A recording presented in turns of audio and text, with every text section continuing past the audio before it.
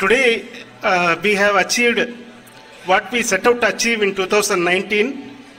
It was delayed by about 4 years, but we have done it. When Chandrayaan 3 was launched,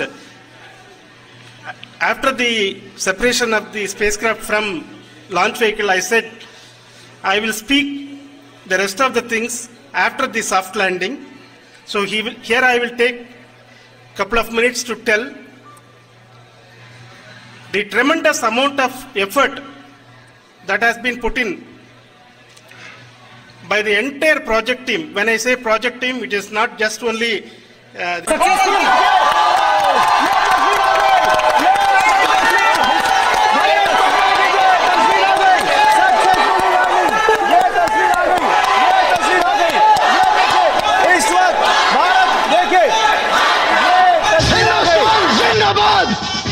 Hindustan जिंदाबाद, हिंदुस्तान जिंदाबाद, हिंदुस्तान जिंदाबाद, हिंदुस्तान जिंदाबाद, हिंदुस्तान जिंदाबाद।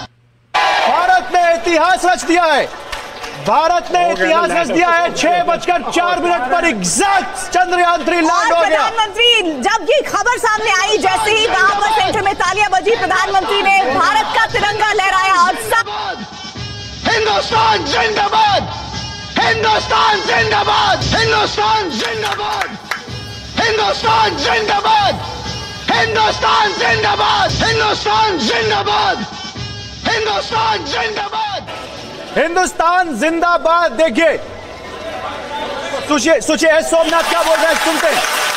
Sir, I